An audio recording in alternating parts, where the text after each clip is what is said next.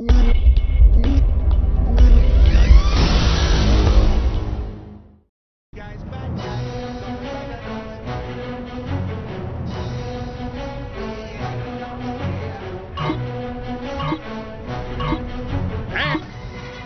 the racers are off.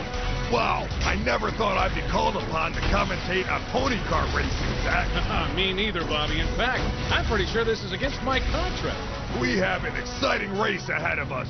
Well, you might almost say it's going to be titillating, Bobby. Oh, there it goes. Welcome to the 31st Annual Pony Kart Invitational. Brought to you today by Leather and Lace. And speaking of leather and lace, they provided the head of the Saints and his pony with their outfits today. And what fine apparel that is, Zach. I have to say, though, I wish I had the figure to pull something like that off. Yeah, I hear you, Zach, but as good as it may look, I can't imagine that's very comfortable. Oh, indeed. I hate to think how bad that must chafe after a long day at the track. Yeah, myself, I prefer the soothing touch of a poly cotton blend. Well, I've always been more of a satin man, Bobby. The way the fine weave caresses my skin is pure magic. Rusty's new trombone has some heat.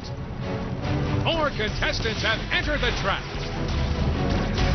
Oh, my! Down goes Slippery Nipple. And another one bites the dust.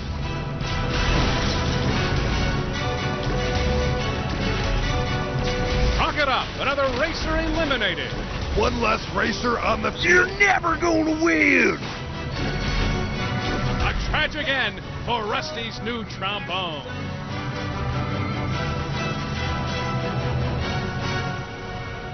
And here comes Hot Carlos with his steed, Nicky the Nag.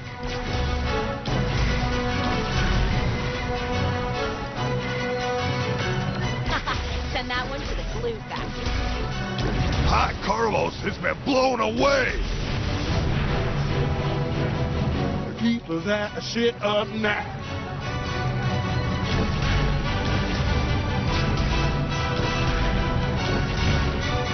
The dominatrix is gonna love me. Goodbye, mischievous skimp. You will be missed.